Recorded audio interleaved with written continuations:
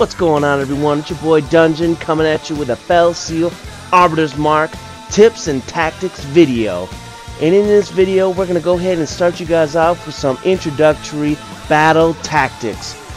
Things that you can use in your game to help you win more of your battles. So let's go ahead and get straight on into it.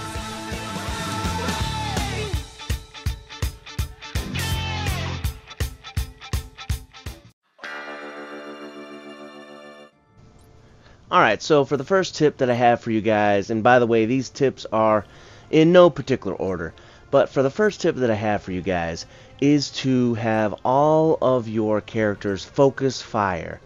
And what that means is you want to pick a target, an enemy target, and then have all of your characters that are attacking, if you can, try to attack the same enemy.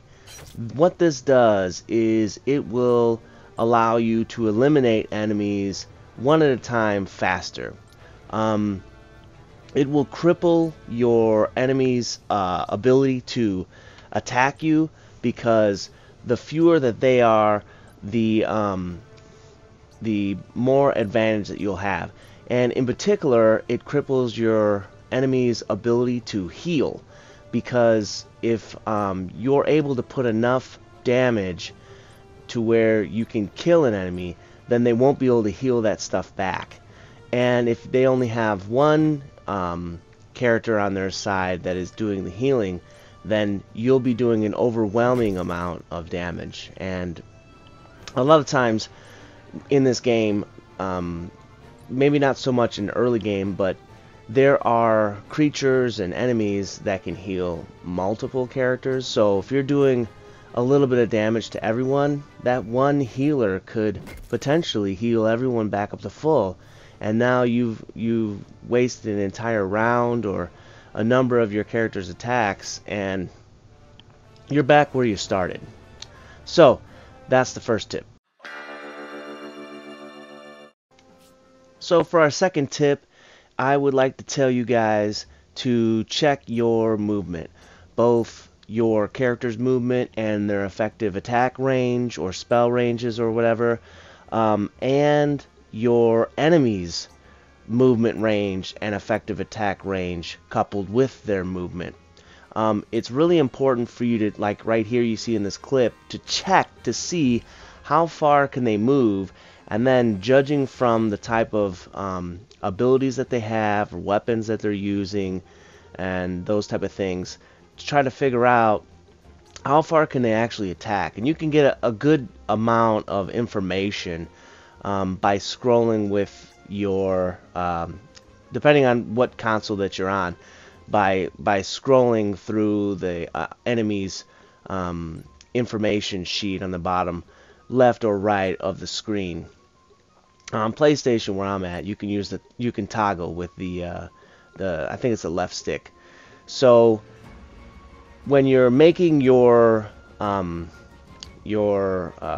choices as far as to where to move, you definitely want to be somewhere to where either you're going to be able to attack them, or somewhere where you're not going to put yourself in harm's way.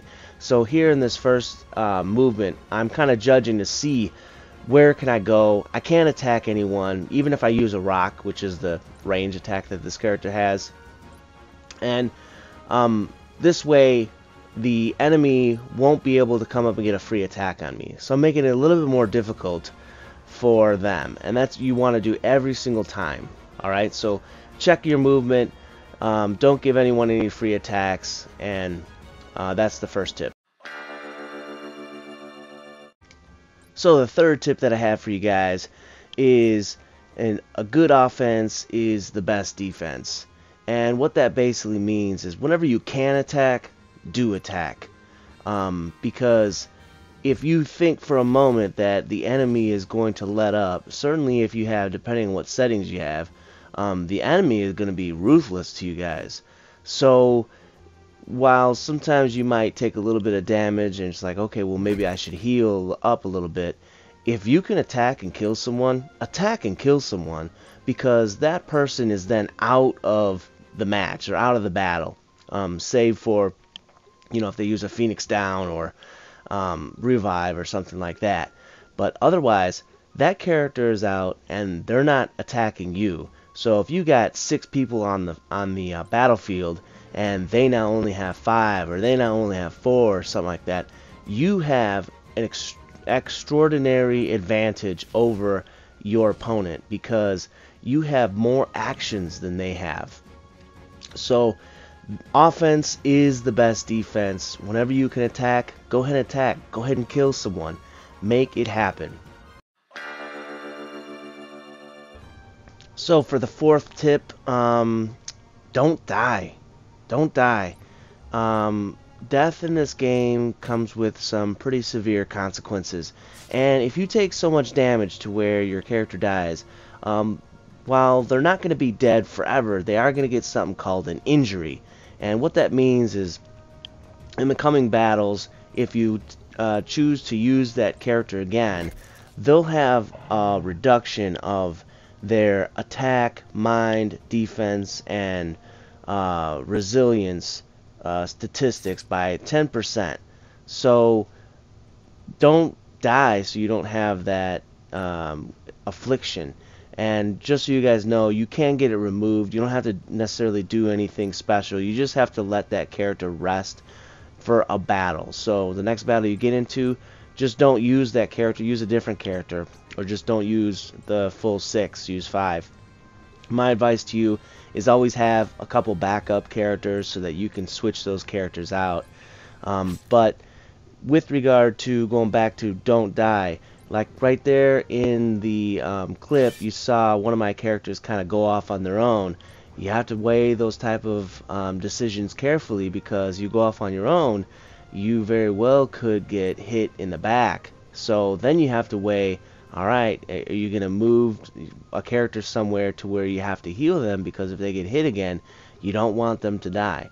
So you always want to be checking the character's hit points.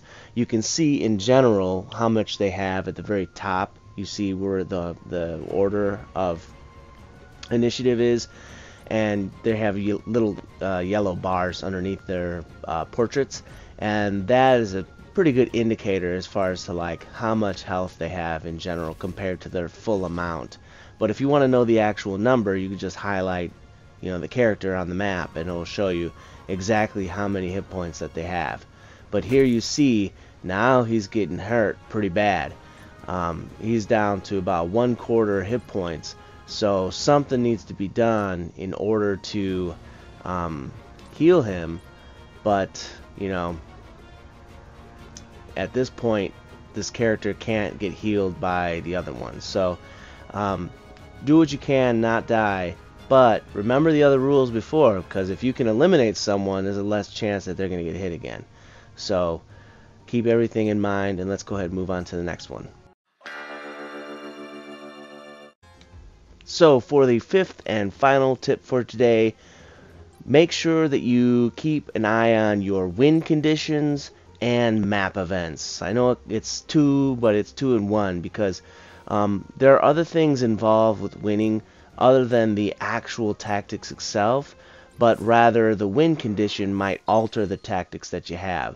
So for instance, this character right here just moved onto that doorway because you can see on the events table, or not the events, the initiative on the table on the very top of the screen, there is a timer in the middle of the initiative. And that timer, what happens is when it goes off for this particular map, another monster will try to make its way up through that doorway. And if you do not have someone on top of that doorway, there's going to be another enemy that's going to jump out, whether it's going to be one of these soldiers or one of the dog-looking creatures or whatever.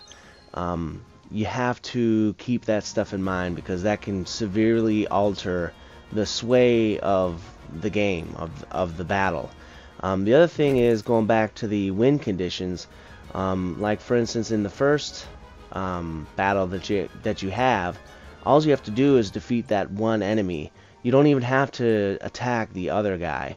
You can, if you want to try to gain some more AP or XP, whichever one if you're looking for. But in general, Most of them is going to be just defeat the entire other team, KO them all.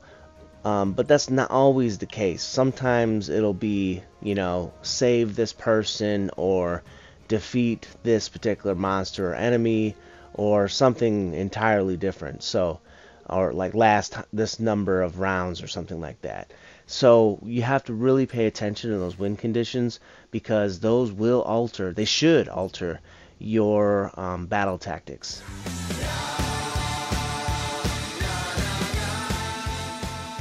And that's all I got for you today from the Fell Seal Arbiter's Mark tips and tactics video. If you enjoyed, please leave a like, favorite, subscribe, put a comment down below. Let me know what you think about Fell Seal Arbiter's Mark. Let me know if you have any questions. Be cool, and as always, bye everyone.